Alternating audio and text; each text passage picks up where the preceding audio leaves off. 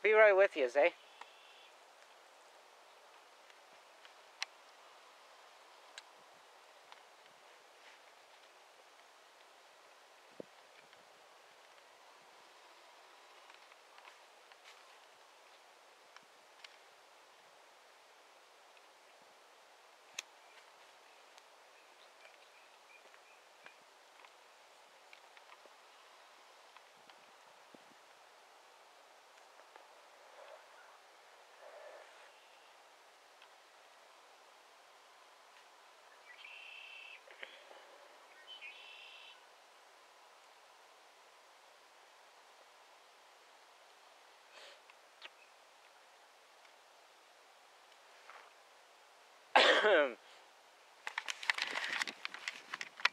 Yeah, howdy y'all.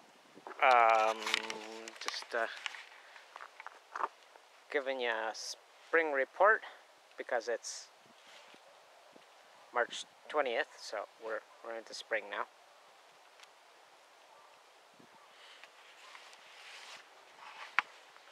Give or take an hour or two.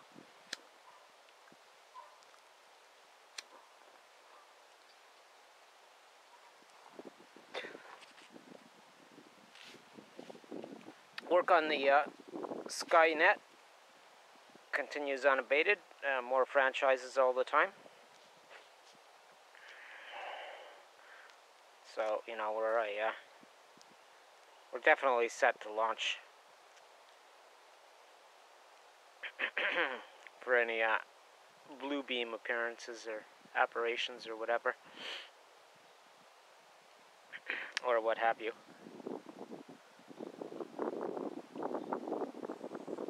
And of course the heliostat model for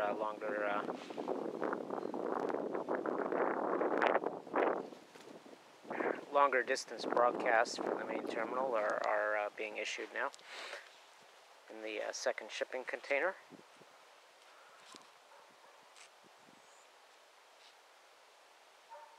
Including hydrogen generator kits for them.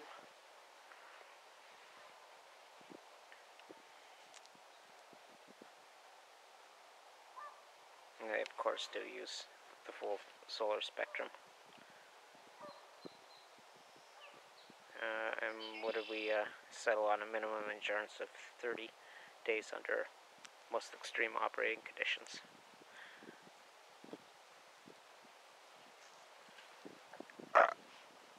And even then, that presumes no precipitation. If you can collect precipitation, obviously you can keep making hydrogen and stay up indefinitely.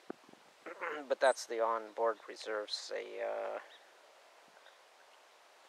in the dark days of RAGNARöK, in the early dark days of RAGNARöK.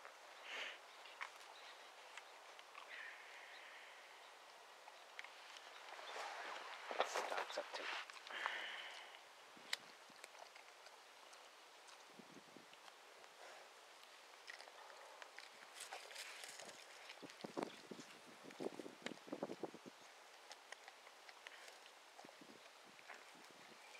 So whatever level we get to before our next Carrington or natural EMP or man-made EMP, which, you know, whether it's a false flag or a pissed off North Korean scientist that wants revenge for you wiping out his geno line in his village with your carpet bombing or whatever, you know.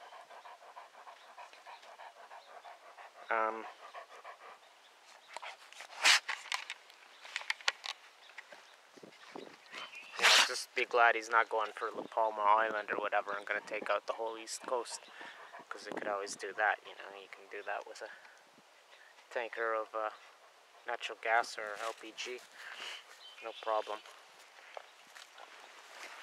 Don't even need a very big one.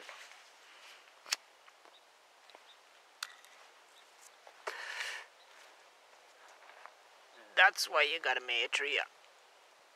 You gotta always remember you're all one. But enough of the stupid talking, murderous talking monkey lectures. You go ahead and compete yourselves to death, you that are hell-bent on that, and that's all you can do. And if anything survives, it'll continue on for however long it can, and its greatly diminished capacity. I mean, that's nature, right? So you go ahead, you be whatever you're gonna be, and that's all that needs to be said about that. And we hell-bent on survival are just gonna keep doing our things. And personally, I mean, the joke of a communication infrastructure as it exists, the web is so compromised, it's, you know, questionable if it's worth spending your time. I guess if you've got spare time. Otherwise, just, you know, concentrate on your own personal survival plan. And I think anyone that isn't so far gone would have awoken by now and, you know, at least pondered on the reality for a short time. And that is about that. But it's your own personal decision. I guess when you feel enough closure in the kind of reverse pre-grieving process, yeah, pre-grieving, that's a good way to look at it. As though you could compare the personal experience of grieving someone that was imprinted on you to, you know, a species extinction or, God forbid, an entire world extinction. So, you know, continue, and there's the golden moment when these fools take out their communication infrastructure. You know, of course we built it in mind so it can't be hijacked or acquisitioned or requisitioned or annexed or whatever you want. It's the whole idea of having that 200-mile reflective range so you can be offshore. You're a broadcaster, right? And then just relay it with heliostats over whatever distance is practical. Because, I mean, you are transmitting through air and whatever is in the air, right? So, and there you have your spring report. Enjoy your spring. I would think you'd want to perfect your food growing skills, or hone up on them, or, you know, begin to nourish them and germinate them seeds. And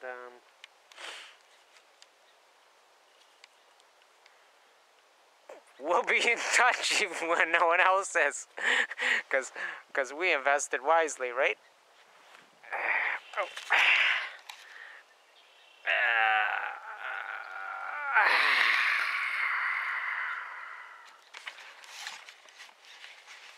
See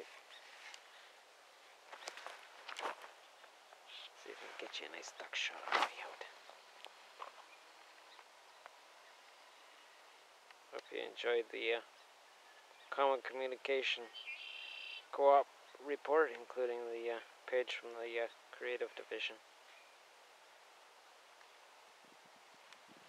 Peace out, y'all.